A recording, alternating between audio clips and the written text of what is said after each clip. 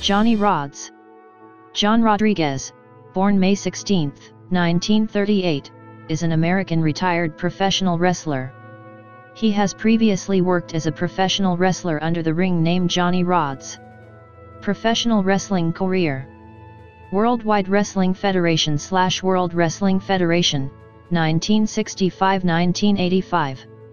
He was part of the Worldwide Wrestling Federation, WWF, from its early years, appearing on WWF cards as far back as 1965. He wrestled Bob Backlund in Madison Square Garden while working for the WWF at the time. Dubbed the Firebrand from the Bronx and the Unpredictable, he was a proficient worker and a solid heel. Johnny would often tag with Jose Estrada and Frank the Gypsy Rodriguez. For much of the next 2 decades through mid-1985, Rodz was a mainstay of the federation, though largely used as enhancement talent. On August 9, 1980, at the Showdown at Shea, he was defeated by Polish power Ivan Putski.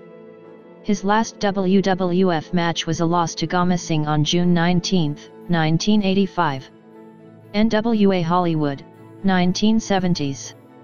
For a time, he also worked with Mike and Gene LaBelle's NWA Hollywood Wrestling in the 1970s.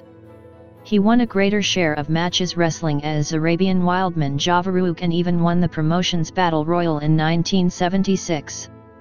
Post-retirement. In 1996, Rodz was inducted into the WWF Hall of Fame class of 1996 by Arnold Skulland.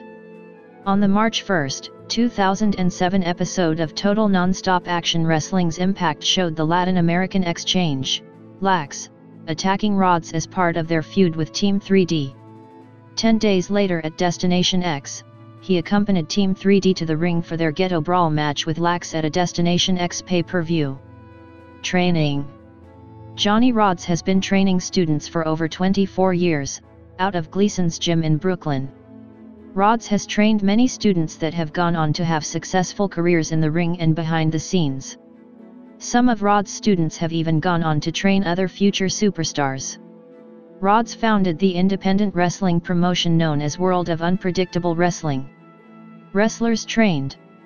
Championships and accomplishments.